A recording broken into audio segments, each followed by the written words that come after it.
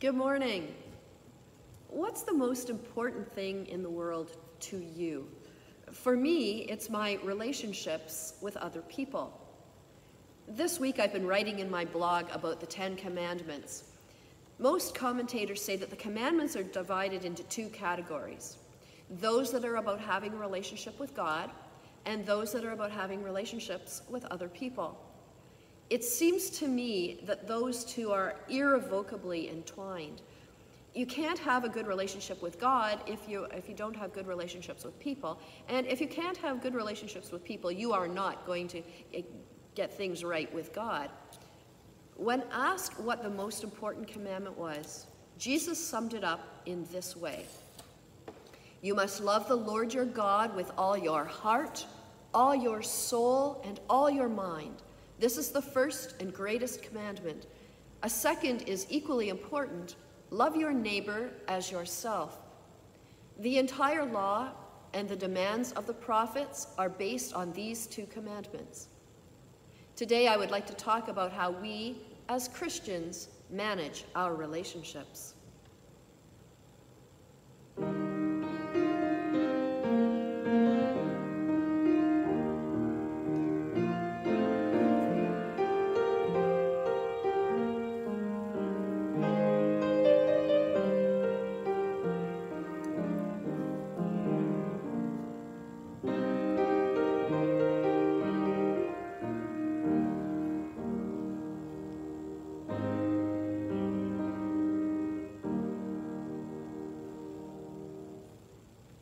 Relationships are hard work. There's just no two ways about it. You have to pay attention to relationships. Just like my tomato plants need regular food and water in this weather, so do my relationships. Every once in a while, I see something on Facebook about friends that you don't see for a long time and how you can just pick up with them where you left off. And indeed, there are friends like that. But you shouldn't count on it, should you? And I can promise you that God is not one of those friends. God likes really regular contact. And if you don't put a lot of work into that relationship, you are going to have to do some hard work to get caught up from where you were. Living in community with other people is all about building strong relationships with them. This week I've been dealing with a family planning a funeral. This family has a strong network and a mutual support system. It was so nice to see, and even though not everyone is going to be able to come to the funeral because of the COVID-19 rules and regulations, they have all found ways to give support. It was really nice to see so many of the St. James family also giving their support.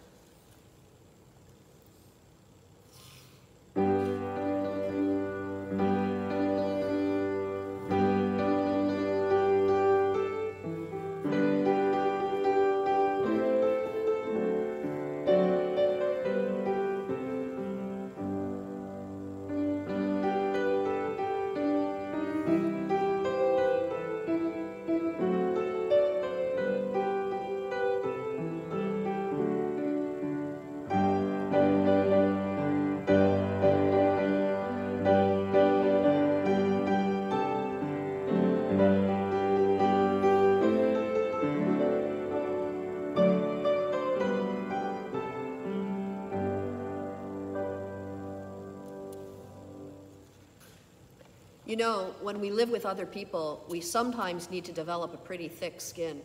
People can say and do things that it would be easy to take as slights or insults, but we simply can't take everything personally.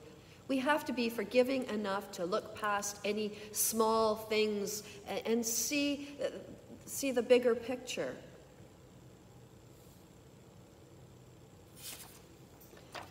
We have to assume that people mean good and not bad. And we have to try to be thoughtful about how we use our words so that there isn't a way to interpret them badly. Although if you are determined, you can probably find something mean or hurtful in just about anything that people say or do. Forgiveness needs to be a really big part of our relationships too. Everyone makes mistakes in life, but that doesn't mean that they need to spend a lifetime paying for them. Sometimes good people make bad choices. It doesn't mean they are bad people. It means that they're human, just like everybody else.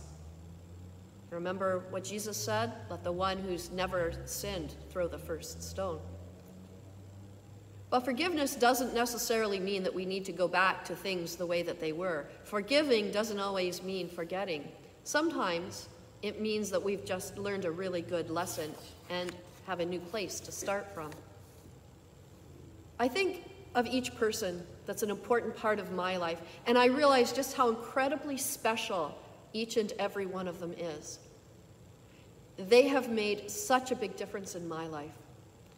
For the many kind words that they have spoken, for the thoughtful things that they have done, for the many ways that they each share the truly special person that they are with me, I give my thanks for them, and to God.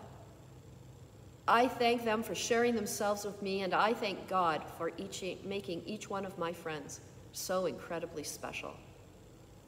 Let's pray. Dear God, we raise to you our thanks and our praise for all of those people we love so well, and for everyone who loves us back. We thank you for all that makes each and every one of them special and unique. We pray for each one now who is suffering setbacks and difficulties in life, those who are dealing with grief and hurt, those who have hurt us with their words or their actions, however they meant them, for those who are mentally or spiritually ill and in need of help, for those struggling with addictions. May we find it within ourselves to reach out in love and offer them your help. We pray for our children and our grandchildren and our young people most especially. We ask that they will be strong and independent and kind and thoughtful.